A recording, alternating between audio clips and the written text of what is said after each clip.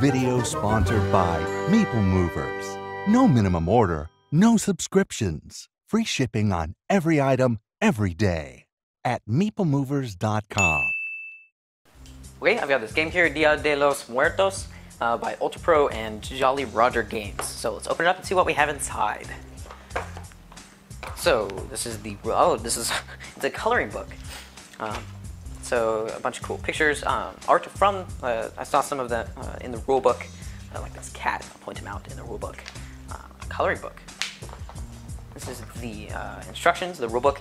It kind of has a cool history about Dia de los Muertos, and it talks about all this. Shows the symbols. There's the cat. And then it also has the rules in Spanish. So here are stickers. There's the cat. Some of these are also other artwork on there. And then here's the game. It's a deck of cards. So let's open this up. It's a 63 deck cards. 3 of them are these high-low cards. And then the other 60 are numbered cards.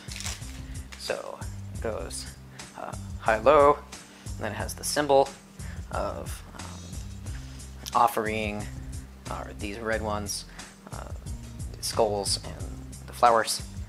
They're color-coded, and then they're numbered 1 to 20 in each color. And then this is the high-low cards, double-sided. And then we have this cardboard, really thin cardboard, like paper insert. It works really well. Holds cards in and you can get it out.